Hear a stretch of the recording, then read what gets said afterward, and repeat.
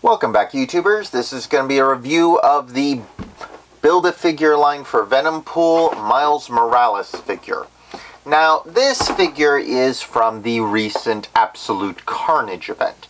While it says on the back of the box here that it's from the Venom symbiote attaching to him, it's been a while since I read the Miles Morales comic book, so I can't remember, but I'm pretty sure this hasn't been seen until recently with the the Carnage symbiote clone that the version of Cletus Cassidy can make. So I'm not sure if that's accurate. I'm pretty sure it isn't.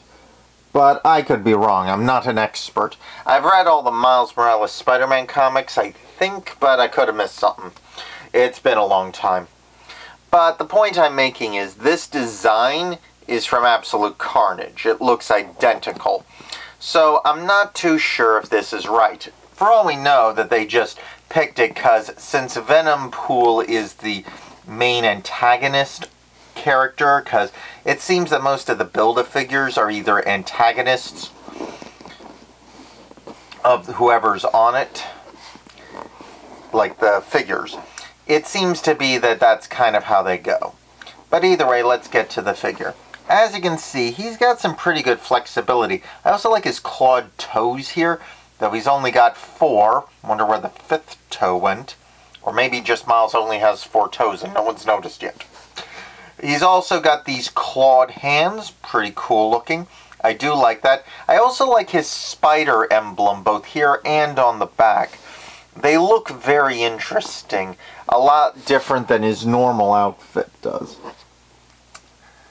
Plus, I do like the veins all over him. Instead of his normal webbing pattern, it's a veiny look. That is one thing I've always liked about the symbiotes, is the way they transform the characters and give them very interesting costume designs.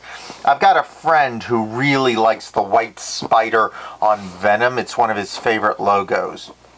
The Venom symbiote is also just an interesting concept. I do kind of wonder what would go on for Miles if he had his own symbiote. Not Venom or Carnage, but his own symbiote. Kind of like how Gwenum has her own symbiote, which is not strictly speaking Venom, it's her own. And it's actually the source of her powers. I've been trying to catch up on my reading, and the latest one was pretty interesting. But anyway, that's Miles's figure in a nutshell. And if you note, he comes with the left arm of the Venompool character. And, well, it's an extra arm and one optional hand part. I've already done the video on that, so take a look if you want to see the part in action. But all in all, if you're buying this and you're not buying the rest, you're really only getting a figure. No extra parts or accessories, which is a major downside for this. So if you can find this one cheap or you're trying to build the whole set, go for it. Otherwise, look for a price drop. That's your best bet. Anyway, please like, subscribe, comment below on my Twitter, and I'll see you all next time around. Ciao!